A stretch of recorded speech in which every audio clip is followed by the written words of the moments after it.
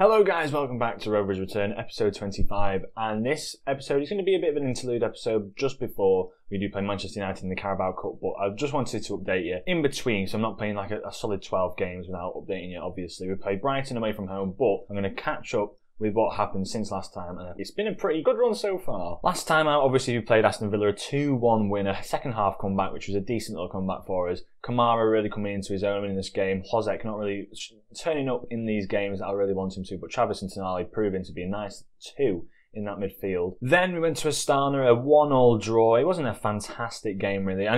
What I'm realising is I need a backup right back. We've got ranking stinking Castello at this right back role, and he's just not good enough in this right back role. We've got a lot of players that can play these wing spots, but I do need to bring in probably a right back at the start of next season to back up players. Kaminsky coming in doing a job for us, Knudsen and Mepham doing very well for us as well. The overall way the game went, we didn't play too bad. It's just we did give away an 81st minute goal, so it was a draw. Came at the deficit of us probably just not playing too well at the back. It wasn't a fantastic game, but at the end of the day, we're through. We've qualified, we're through, we're the top of the league. Then, an absolutely massive game. I mean, this game just didn't go Man City's way at all. I think it was just a little blip for them, but at home against Manchester City, 2-0. A nice 2-0, a penalty saved by Larson-Year. As you can see, their graph was absolutely mega. But to be honest with you, if they didn't have that penalty, I think their graph would have just peaked. You're looking at maybe perhaps just about where we peaked as well. So their penalty came at the cost of us, but fantastic game for us. Adam Armstrong doing the business twice. I'll show you the goals. So here we are. Bowen makes a big run from at the very back of our defence, then slots it through to Adam Armstrong. He puts that past Edison, a beautiful little goal. Then Karamako Dembele plays a lovely ball into Adam Armstrong. He turns his man and puts that past Edison in the 90th minute to seal the game for us. I can't believe it as much as you can't believe it. I've put in this like 4-2-3-1 now, where I've got two different varieties where I can push up a bit further forward with two central midfielders, but then two defensive midfielders, as Tonali can play either role. He can play in that defensive midfielder role or that central midfielder role. A fantastic player, deep line playmaker, defend. So he's got the tackling, he's got the physical capability. You can just do it all, Tonali. He's such a fantastic player. But yeah, a fantastic result against Man City. That puts us above them in the league as well, so overall a great game. Then we went to Molde, we beat Molde 3-0. Molde just not having a quality side at all. I'll just run you through the goals for this game. Here we are, so Dembele has it on the right, then he plays it back towards Ronaldo, who plays it through to Adam Armstrong, and he puts that in the back of the net. A fault by their defender, then Greg, with a great ball in, and Mepham, the fantastic goal, then Adam Armstrong scores a penalty, and that we basically secured the win just before half-time. A fantastic game by Adam Armstrong. Gray got a fantastic game out there, really coming into his own now. I think Arsenal want to sign him. He's really coming on leaps and bounds. I'm really enjoying seeing how he's progressing. Could do a bit better with the balance and maybe the pace. His strength is getting up there now, but yeah, this guy is going to be a superstar. Then, probably another surprising result, an away win against Spurs. This Spurs side, Edouard up front. I think that's Rafael Leao, yeah. Dele Alli, Sanchez, Gila, Lazari. I mean, they've got a Strakosha in there. Thomas Strakosha is a very good goalkeeper as well.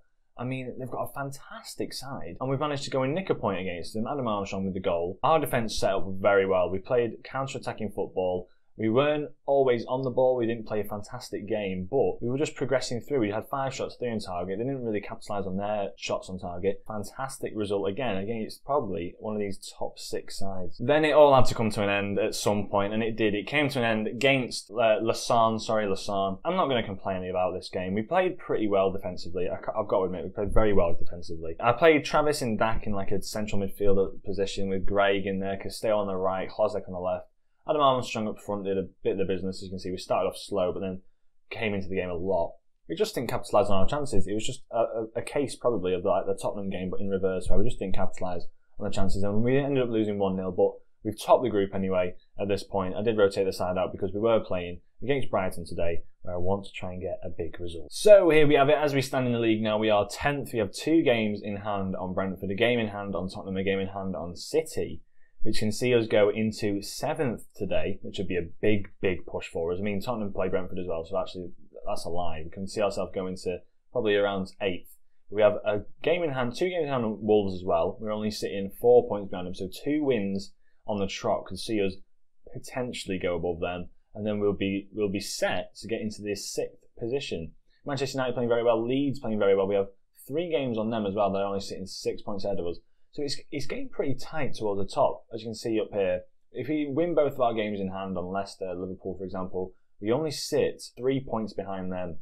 So we're pushing for these top spots really. It's going to come, as the next episode will probably be at around the halfway mark, that 19 played games mark. So it's going to be a tough run-in. Midway through the season, I've got near enough 30 odd points, high 20s amounts of points. I'll be very, very happy. So tactically today, I'll just take you through what I'm going to do. So we're going to bring Nyambe back in, obviously. We need Popov back in here. Mepham's been playing too well to really take him out of the side as of yet. I think Kilman probably deserves to play a bit more, but I just can't bring Popov out. He's just too good a player, as you can see from his stats. He's too good a player. Then Tonali sits in that deep line playmaker role with Luis Travis. Then right wing, we go back to Jared Bowen. We bring back in Arman Kamara. Hlozek's picked up an injury, so Penaranda will start ahead of him. Still 4 injuries, but it shows our depth now that we can still have a fantastic side to put out there. I'm going to go positive. I'll show you the formations now. So this is the 4-2-3-1 we've got where we go a bit more attacking. We then have a 4-2-3-1 where we sit in a bit deeper. We're sitting a bit deeper, but we still have the attacking threats forward. This major issues in the middle of the park really, but it allows us to get forward down the flanks. There we go. I'm going to submit the team and we'll get straight into the action. Here we go. We've kicked off, and I've just noticed that they've got Lamptey playing in that role on the right back. So as good as Lamptey is, I think he gets forward a bit too much. I'm going to try and go down that left hand side as much as I can during this game. Hopefully we can get something from this as we're playing out from the back, Barcelona-esque, as Bowen comes down this right hand side now. It's not the left, but he's managed to get tackled there, and potentially we're going to see Trossard get forward and Brighton spark a counter attack, but Bowen picks it up. He's going over to this left hand side now. Penaranda's there. Lamptey doesn't put a tackle in. I thought that might have been a goal there.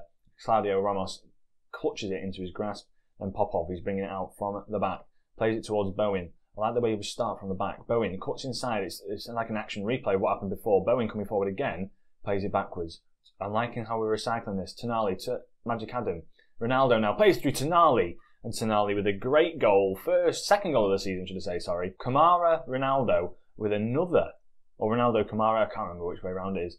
Another assist for him. He's really coming to his own now. 19 years of age. He's still very young. We've got a pretty young squad, to be honest. Tonali, Ronaldo, even Adam Armstrong, who you'd think would be like a veteran sort of player for this club. He's actually 25 years of age, so we've got a pretty young squad out there. Nyambe, Larsen, Popov, Mepham's at 25, Alaza is at 28, obviously, and Travis not really getting on, but the older lot. So they're around 25 years of age, all the players we've got, which is pretty good. Penaranda coming forward now. Adam Armstrong, he's not through on goal, but he's nearly through on goal. He gets tackled. Lamptey brings it away, and now Kovalenko comes forward. Can we maybe get a tackle in here? We can't. He's done very well, Kovalenko. He's gone all the way down the right-hand side. A cross in, and it's fallen to Trossard at the back post. And it's 1-1 now. Poor defending here. Kovalenko is turning it. Is that Nyambe? I think it's... No, it's Ronaldo. Where's Nyambe? Nyambe's nowhere to be seen. Ronaldo getting turned inside out.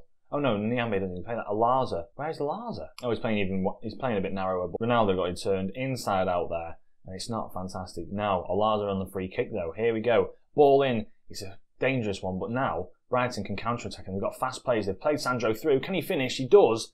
And that's a fantastic counter-attack by Brighton. This is very poor from us. That absolute tragedy going back. Who's this now? Nyambe just loses his man. The centre-back's not... Well, Travis not picking up his man either. And that was very poor communication at the back. And now we're sitting 2-1 down in the space of probably about a few minutes. And I'm not very happy about that. 6 minutes. United losing 2-1. Brewster with a brace. We need to try and get back into this game. I'm going to demand more from the lads just before we come into the dressing room. We're going to see what we can do here. Penaranda. Look, I know that wasn't good enough, blah, blah, blah.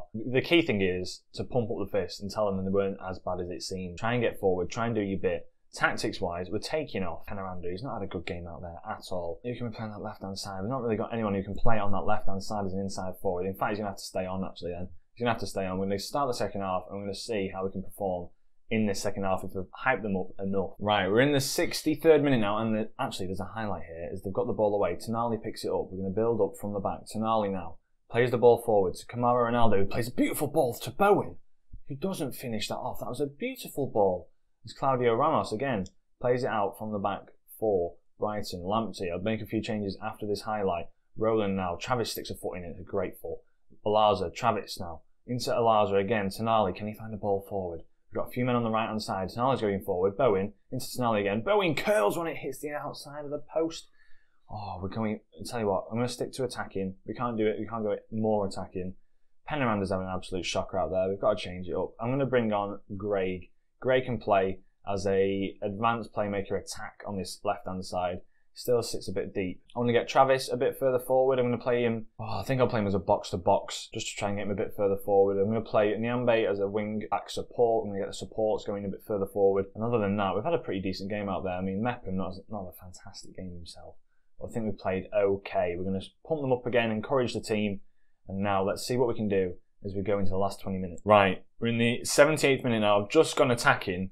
And now Brighton are coming forward. Roland plays it. Oh, look at that. As soon as I go attacking, Ronaldo's looking a bit worse for wear. I'm going to have to take him off. I'll bring on Bradley Dack, see what he can contribute to the side. And as well as that, Owen and Tonali really need to stay on. I'm going to bring Travis off. I'll bring Davenport on just to try and get forward a bit more. I'm going to berate the side. We're playing awful out there. Get further forward. Get some goals going. I mean, look at the expected goals. Brighton in real life as well, expected goal merchant. We've managed to lose a game here, and that is awful. Thrash arms, I expect to see you in training tomorrow. That was especially after we played against Tottenham. I mean, I can't believe it myself, but we're playing incredible football. This game, this season's been a bit odd. Brewster picking up a hat-trick against Man United, 4-1 for them. Kane doing a business for Tottenham, 2-1 for Brentford, but us losing 3-1 to Brighton, who sit below us as well. Poor game. Probably shouldn't have gone positive in hindsight, but is what it is. And now we go forward to where we will be looking at playing Manchester United. Yeah, Manchester United in the next episode. I'll play through the next 6 games. I'll join you back there where we have an unbelievably hard January. Like, look at that. We've got a game every 3 days. We play United twice, Liverpool, Arsenal and Everton, Chelsea as well. It's going to be a hard month, but if we can get through this month, a nice little run in February, a beautiful little March, difficult April, and then a nice little May where we can try and beat Chelsea on the last day of the season. We'll see what we can do. Well, yeah, I hope you enjoyed this video. If you did, leave a like, subscribe if you are new, and I shall catch you in the next episode where we will be playing Manchester United in the Carabao Cup quarterfinals. I'll see you there. Have a great day. Ciao.